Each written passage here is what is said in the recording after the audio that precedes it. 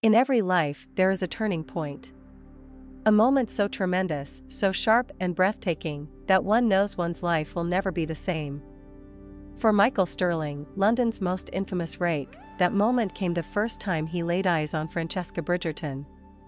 After a lifetime of chasing women, of smiling slyly as they chased him, of allowing himself to be caught but never permitting his heart to become engaged, he took one look at Francesca Bridgerton and fell so fast and hard into love it was a wonder he managed to remain standing.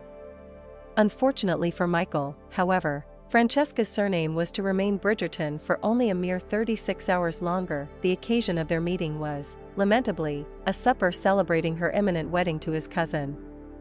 But that was then. Now Michael is the Earl and Francesca is free, but still she thinks of him as nothing other than her dear friend and confidant. Michael dares not speak to her of his love, until one dangerous night, when she steps innocently into his arms and passion proves stronger than even the most wicked of secrets.